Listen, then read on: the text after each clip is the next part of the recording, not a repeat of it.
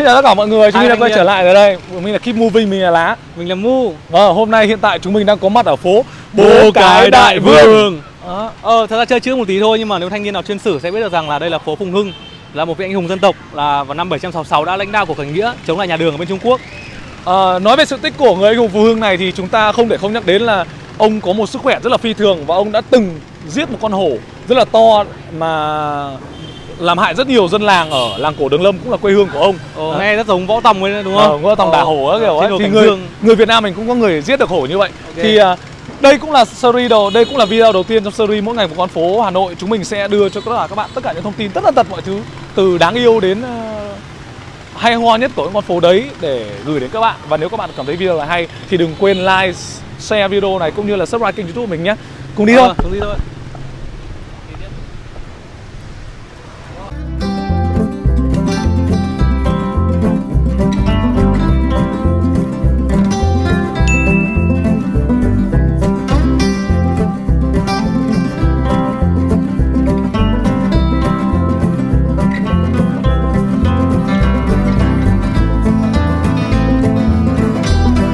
Vậy là các bạn đã biết là phố Phùng Hưng nằm ở vị trí nào rồi đúng không? Và bây giờ chúng ta sẽ bắt đầu khám phá phố Phùng Hưng, bắt đầu từ hàng bông rẽ vào. Các bạn có thể nhìn thấy đằng sau mình nhá, rất nhiều cửa hàng bán đồ điện đúng không? Ngay đầu phố Phùng Hưng hai bên đường có rất nhiều cửa hàng bán đồ điện, bóng đèn, các loại linh tinh.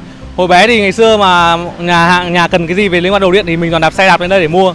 Đây là điều rất đặc thù của Phùng Hưng.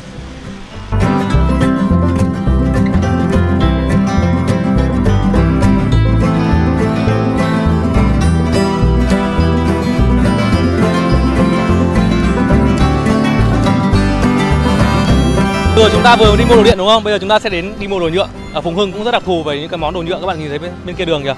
Ở đây có đủ các loại mẫu mã đa dạng về các loại đồ nhựa như nồi niêu, song chảo, bát đĩa rồi đồ gia dụng trong nhà đầy đủ hết. Nhưng mà giá cả cũng khá đa dạng như chủng loại luôn, các bạn lên mặc cả một chút trước khi mua nhé.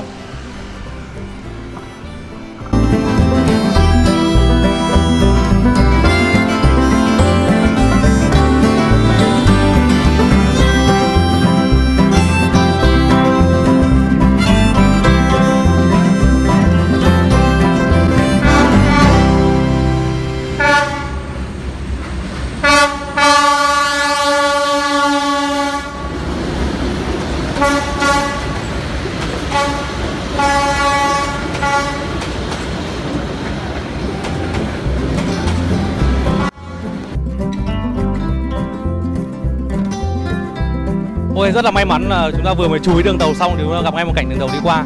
Và các bạn thấy xung quanh đây rất nhiều các ngôi nhà sát đường tàu với thâm niên cũng phải 60 năm rồi, từ thời chiến chống Pháp.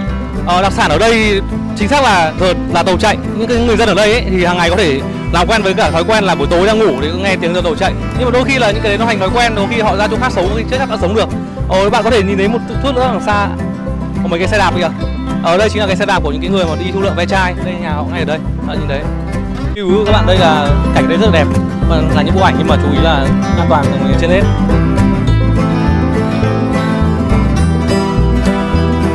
Và một điều đặc biệt lưu ý là khi các bạn lên đây có thể là quay phim chụp ảnh hay gì đó thì cũng tuyệt đối an toàn cho bản thân là trên hết. Đừng như nhân vật kia các bạn nhìn kìa. Chắc tối qua thức đêm xem bóng đá sao bây giờ ngủ ngay giữa đường tàu. Mình nói vui vậy thôi chứ còn thật ra các bạn trò đấy đã luyện được kỹ năng từ bé rồi, cứ nghe tiếng tàu là các bạn sẽ chạy vào nhà thôi. Nhưng mà các bạn nhớ lời của mình nhé, tuyệt đối an toàn khi quay phim hoặc chụp ảnh ở đây nhé.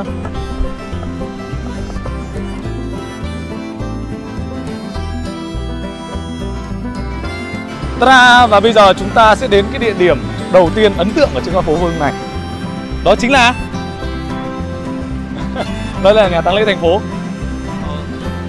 Các bạn có ở Hà Nội này có rất nhiều nhà tang lễ như là nhà Bạch Mai, Thanh Nhàn rồi nhà Bộ Công an. Nhưng mà khi nhắc đến nhà tang lễ thì người ta nghĩ đến 120 Phùng Hưng. Thì mình cũng có rất là thắc mắc là tại sao mà giữa thành phố Hà Nội, lòng thành phố này lại có một nhà tang lễ. Nó có ảnh hưởng gì đến phong thủy của thành phố hay không? Đúng rồi, ví dụ như là ở dưới Hải Phòng mình là không hề có nhá. Và đây là cái địa điểm mà mình đã nghe rất nhiều khi mà mình còn chưa lên Hà Nội. Và đây là điểm mình rất là tò mò và không biết nó là cái gì. Và ở những năm 1905 thì ngôi nhà 125 Phùng Hưng là một ngôi nhà riêng. Và đây là trụ sở của Hội Hợp Thiện do các nhà tư sản, nay ta gọi là doanh nhân như là Bạch Thái Bưởi, Phạm Sĩ Hoạch, Vũ Huy Quang, Đỗ Đình Bắc sáng lập ra. Thì mục đích của hội này được lập ra đó là làm từ thiện, giúp đỡ người nghèo, phát gạo lương thực và chăm sóc trẻ em không nơi nương tựa, cũng như là chôn cất những cái xác chết mà không có người thừa nhận. Và sau một thời gian dài hoạt động thì trụ sở được chuyển đổi chức năng thành cơ quan công quyền với nhiệm vụ mới là tổ chức tang lễ. Và đến năm 1993 thì Ủy ban Nhân dân thành phố Hà Nội đã chính thức cấp phép cho nơi đây là trở thành nhà tang lễ của thành phố như ngày nay. Và cũng từ đó mà cái địa chỉ 125 Phố Phùng trở nên rất là nổi tiếng và thân thuộc với con người Hà Nội. Và sau khi các bạn đã biết chỗ bán đồ điện, biết chỗ bán đồ nhựa, thì để mà nói đến sự đặc biệt của những con phố Hà Nội nói chung cũng như là phố Phùng Hưng nói riêng, đó chính là về ẩm thực. Và nếu mà các bạn còn đang suy nghĩ là ở Phùng Hưng có món gì ngon thì sau đây mình sẽ liệt kê ngay cho các bạn. Bèn Béo bán bún tiết canh ngan số 65 Phố Phùng Hoàn Kiếm với giá 35.000 một bát, ăn rất là ok. Hoặc là bún riêu ốc chả nướng này ngay tại ngã tư Cửa Đông Phùng Hưng với giá rất là mềm, 25.000. Hay là bánh đa cua ở số 6 Phùng Hưng chỉ với 35.000. Hoặc là miến trộn thập cẩm ở số 59A Phùng Hưng Hoàn Kiếm Hà Nội với 30.000. Thì đấy là rất nhiều lựa chọn cho các bạn khi mà đến con phố Phùng Hưng này ăn, và các bạn đừng bỏ lỡ điều đấy nhá. Và còn một món đặc biệt hơn nữa mà chắc hẳn là những người Hà Nội sẽ biết về phố Phùng Hưng này, đó chính là phố lẩu tại phố Phùng Hưng. Thì các bạn hãy cùng theo chân mình nhé. Vậy là Lá đã giới thiệu cho các bạn rất nhiều món ngon của phố Phùng Hưng. Nhưng mà không chỉ vậy, phố Phùng Hưng còn nổi tiếng hơn với một món vô cùng đặc biệt, đó chính là lẩu Phùng Hưng. Đây, các bạn thấy đây là một con đường rất là bình thường như các con đường khác, nhưng mà chỉ khoảng tầm 5 giờ tối thôi thì cả con đường này sẽ sáng rực đèn và nhà nào cũng bán lẩu. Còn đây có thể gọi là con phố lẩu đầu tiên của Hà Nội với một mức giá rất là phải chăng, chỉ 200 đến 300 ngàn là các bạn có thể có một nồi lẩu rất là thơm ngon và thưởng thức rồi. Trong cái trời đông này thì không có gì tuyệt vời bằng. Và các bạn đừng quên là chúng mình có cái chương trình mỗi ngày một món ăn, và chắc chắn mình sẽ quay lại đây để review cái món lẩu của phố Hưng. Hãy đón chờ nhé.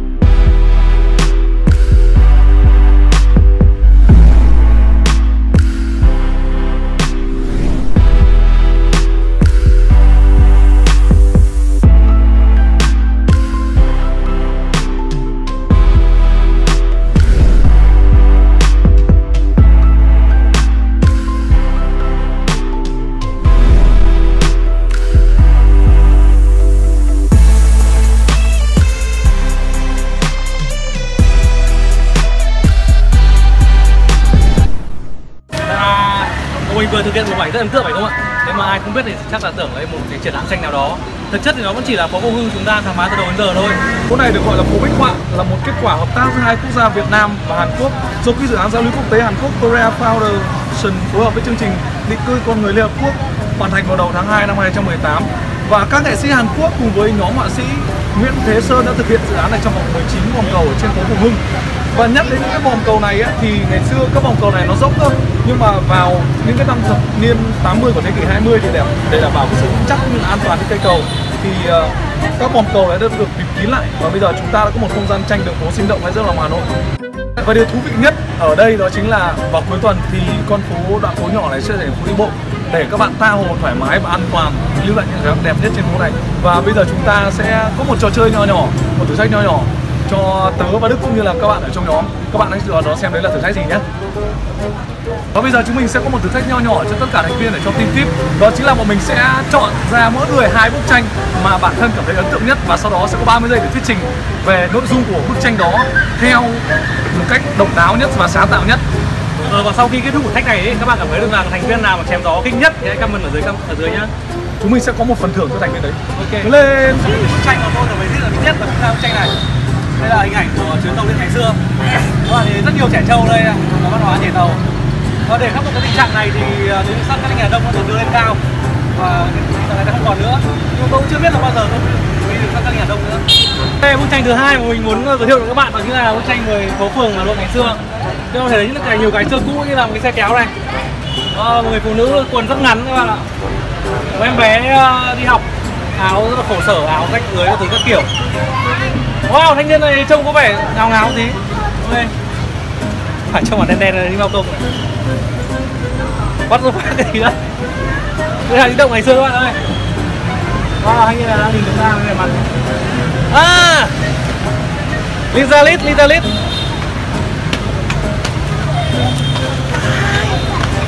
Mua cùng chỗ các bạn ơi, các nhìn này. Đấy. Túi Adidas của chúng ta đã chân không về ngày xưa. Thanh niên này chân không về ngày xưa biển 30 này. Thanh niên Hà Nội biển 30. Rất là thời trang. Ok, có thể đây một anh có thể coi là khá là hổ lốn, nhưng mà rất là thú vị ạ. Đây là kết hợp giữa ngày xưa và hiện tại. Tôi rất thích bức tranh này. Các bạn đang được trở về một không gian tuổi thơ. Nếu như những 9x đời đầu hay những 8x thì không bao giờ quên những cảnh này. Anh có thể nhìn đây là cái cửa sổ huyền thoại. Có lẽ là ai cũng có những thằng hàng xóm mà bị nhốt ở trong nhà và mình đến gọi nó đi chơi. Nhưng ở đây thì bức tranh nó có một điều đặc biệt hơn nữa. Đây là bức tranh này là một bức tranh về một ngôi nhà rất điển hình của người dân Hà Nội. Đây là những vết loang lổ, đây là những dấu vết bom đạn của ngày xưa, hoặc cũng có thể đây là những cái con đường chạy thẳng xuống dưới hầm khi mà có tiếng báo còi máy bay bay qua. Đó, mình rất ấn tượng với cả cái bức tranh này vì nó mang lại cho mình một cái giá trị lịch sử và di sản niệm rất là cao. Đó, nhìn cái này, chỉ cần nhìn thấy cái này thôi là cả tuổi thơ mình đã ùa về rồi. Tung phải đéo, tung ấy đi ra ngoài bắn bi ấy. Rất là hay. Mình ấn tượng nhất bức tranh này có nội dung là rước đèn trung thu của Rick Việt Nam những năm 1900 hồi ấy. Tại sao tôi gọi đây là Rick, anh em có thể nhớ này. Đây là bức tranh thể hiện tất cả những cái thời trang nổi tiếng, áo Burberry này, quần Louis Vuitton này, áo cũng toàn áo Louis Vuitton và quần LV này. Các bạn có thể để ý ở đây là mất logo rồi, là dùng lâu rồi thôi, còn thực ra đây là đai lưng Hermes, không dưới 60 củ con này đâu, tôi đi xem rồi. Quần LV này, đó, tất cả đồ đều là Louis Vuitton hết, áo Burberry này. Đặc biệt quả nền lồng Chanel, con này không dưới 120 triệu anh em ạ. Về trưng thôi, chả làm gì cả. Đây mới là dân chơi thứ thiệt, anh em có thể nhìn vào đây. Một dân chơi mà dùng cả 2 nhãn hiệu trên một con người. Một là quả lân vờ sạc trị giá 500 củ và quả áo Lacoste cá sấu, quần LV. Giày này chắc là giày Việt Nam rồi. Con giày Việt Nam này vô giá rồi. Quan trọng hơn nhất đây là con rồng. Anh em biết tại sao nó không có nhãn hiệu gì không? Bởi vì là nó mang đậm giá trị của thương hiệu Việt Nam anh em. Con này là vô giá. Rồi, ok, vậy là chúng ta vừa được thưởng thức một không gian văn hóa nghệ thuật rất là đặc sắc ở giữa lòng Hà Nội. Một Hà Nội thơ mộng thì có nhiều nét đẹp và nhiều bông hoa, thì chắc hẳn phố Bích Họa sẽ là một bông hoa rất là tươi rói ở trong cái rừng hoa Hà Nội. Vậy thì chúng ta đã có thể trải nghiệm rất nhiều thứ ở Phùng Hưng này, là có ăn uống này, lẩu liếc này, rồi vừa có mua sắm đồ nhựa, đồ điện này, rồi chụp ảnh, quay phim các loại linh tinh, rất nhiều cái thứ đa dạng. Thậm chí là phố Phùng Hưng lại còn đi ra được rất nhiều phố khác nữa. Chúng mình đánh giá đều có phố rất là thú vị. Và nếu mà các bạn ở xa đến hoặc là các bạn khách nước ngoài thì đừng quên con phố này nhé, đừng bỏ qua nó. Nếu các bạn thích clip này thì hãy like, share và chia sẻ để mình có động lực làm thêm các con phố khác nữa nhé. Chúng mình sẽ làm. Chắc chắn thêm. Bye bye.